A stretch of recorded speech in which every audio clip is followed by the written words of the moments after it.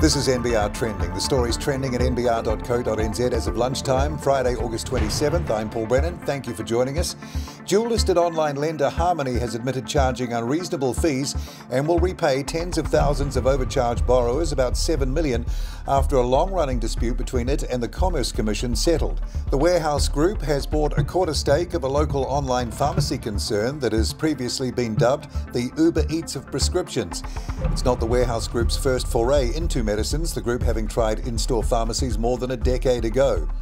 The Warehouse Limited paid back the most of any of the companies that claimed the wage subsidy before the latest COVID-19 outbreak and lockdown.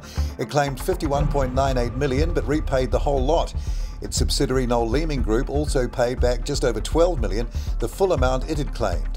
And a consortium of Singaporean and Australian transport operators has won Auckland's new passenger rail contract, displacing incumbent French firm Transdev. Get the full story at nbr.co.nz right now, along with all our breaking business news columns and opinion. And join me again from around 5:30 this evening and through the weekend for another NBR This Week.